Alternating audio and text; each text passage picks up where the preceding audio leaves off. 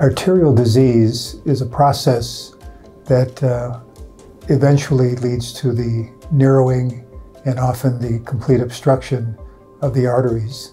The arteries supply blood flow to our organs and, most importantly, the heart. Blockages in the artery to the heart can lead to heart attacks and weakening of the heart muscle. So identifying that blockage before it becomes a heart attack is very important, and it's a big part of what we do. Heart attack pain, again, classically, is a severe pain and pressure, usually in the front of the chest. It may travel or radiate, as we say, up into the neck or the jaw, or be felt in the back, and sometimes down the left arm. That would be a classic presentation for a heart attack.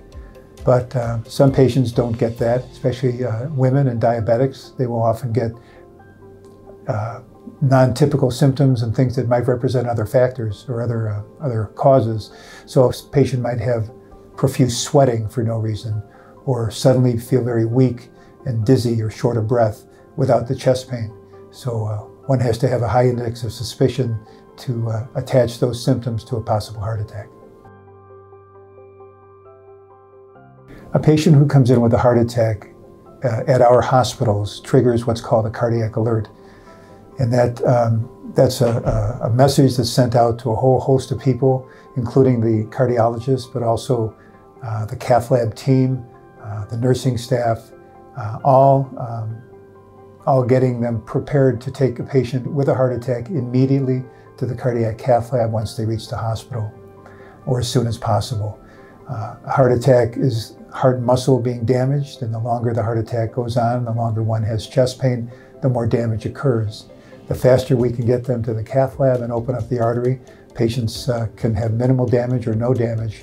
And that's really one of the most gratifying things we do at MCI. A good part of prevention is in the hands of the patient. So it's not all what the doctor can do for the patient by treating this or that or identifying this or that. But a patient has a lot of the control over this themselves. So following a healthy diet, keeping a healthy weight, getting regular exercise, these are things that everybody can do for themselves, and in doing so really improve their chances of leading a healthy life and a healthy heart life too.